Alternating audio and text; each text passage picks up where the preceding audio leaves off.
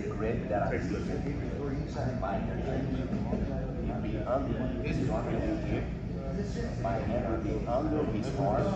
So I feed this hand all the way forward to the other side. And that first grip has to be very tight. My second one, my hand will come behind his neck, 4 fingers inside, thumb outside. I'll be very close to him. When my hand comes here, it's gonna be tight. Just slide your fingers in. If you have a lot of space, the first grip is not good. When I go here and it's tight, I need to be perpendicular to him for me to bring my elbows together, and I'll get the choke by squeezing here.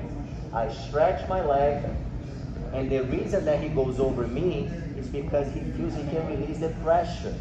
And I roll him all the way over like this. My elbows are tight. My knee goes on his belly very tight so he doesn't pull guard or anything like that. My head down, and I squeeze it to finish from there. The person may tap on his knees as I go for the choke. The people that try to roll and I stay with him is because they see a way of trying to get out. So I need to follow him and I finish the way that I did.